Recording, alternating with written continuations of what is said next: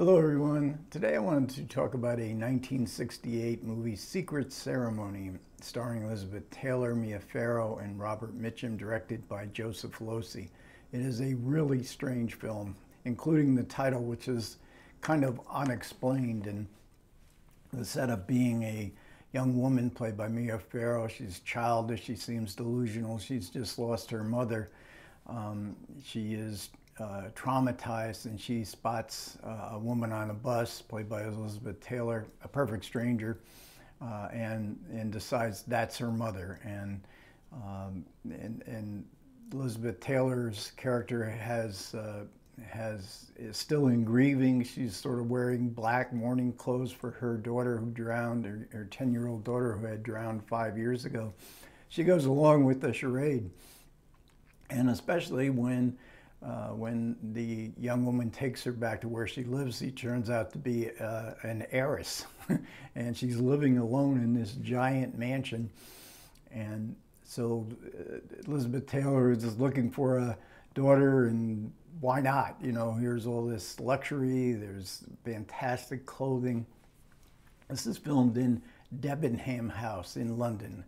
This is a film set in London, and it's a great location for a movie, especially a strange movie, because it's a very oddly styled house. There's lots of aquamarine bricking, emerald green tiling everywhere. You walk in to the house, and a giant entranceway with a dome at the top.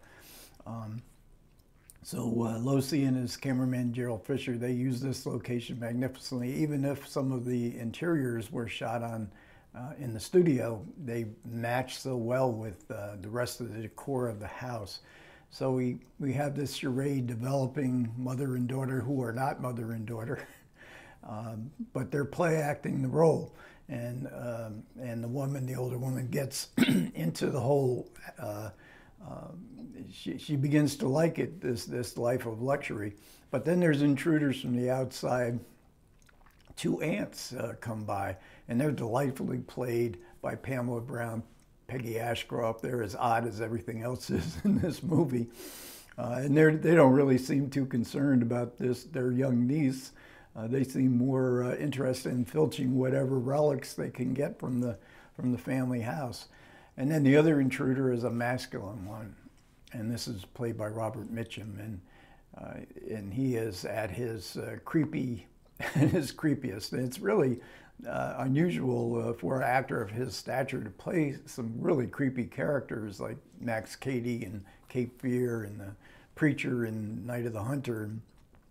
Here it's implied that he has sexually abused his stepdaughter. And he doesn't know that the mother has died.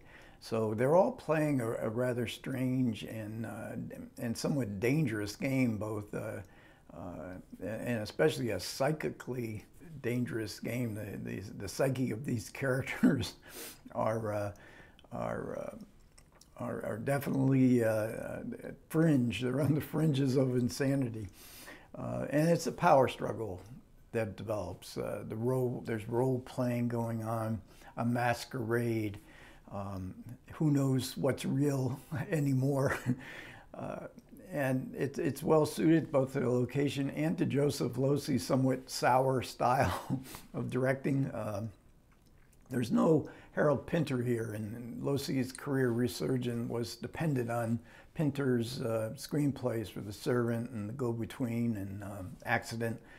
And the Pinter dialogue always had this edge to it, both comic and also an element of suspense and what are people saying? They're saying what they mean.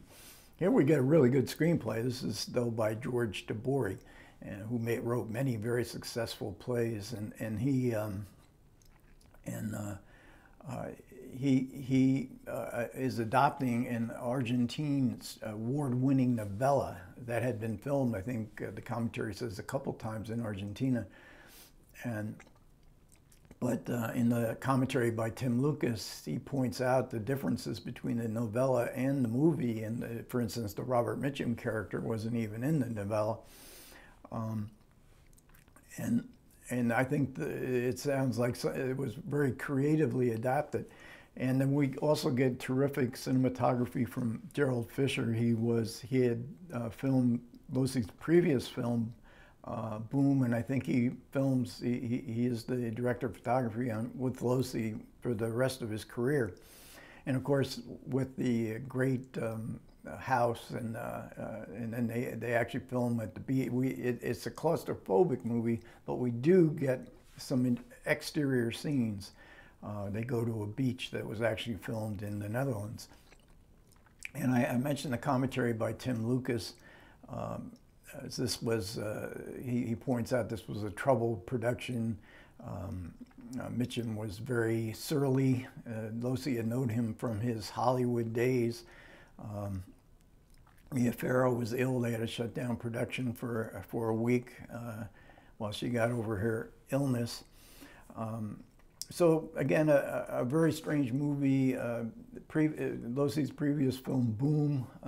He also did a film called Figures in a Landscape, which I've never seen. And then in 1972, The Assassination of Trotsky with Richard Burton. Boom starred Elizabeth Taylor and Richard Burton. Richard Burton playing Trotsky, Alain Delon playing Trotsky's assassin. I saw that when it came out. And I've never seen it since. And you would think with Alain Delon in the cast, he seems to be a big-time physical release actor. Well, perhaps someday we'll get that. Figures in a Landscape I've never seen before. But Lucy is in this strange period in his career when without Pinter, there's with Pinter and without Pinter in this sort of 63 to 72 era.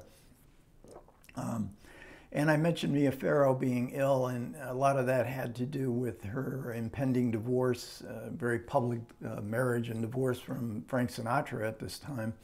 And she certainly has that lost child, that fragility, that waif-like figure that was so beautifully captured by Roman Polanski in Rosemary's Baby in 1968. The Year of Secret Ceremony was the same year as Rosemary's Baby.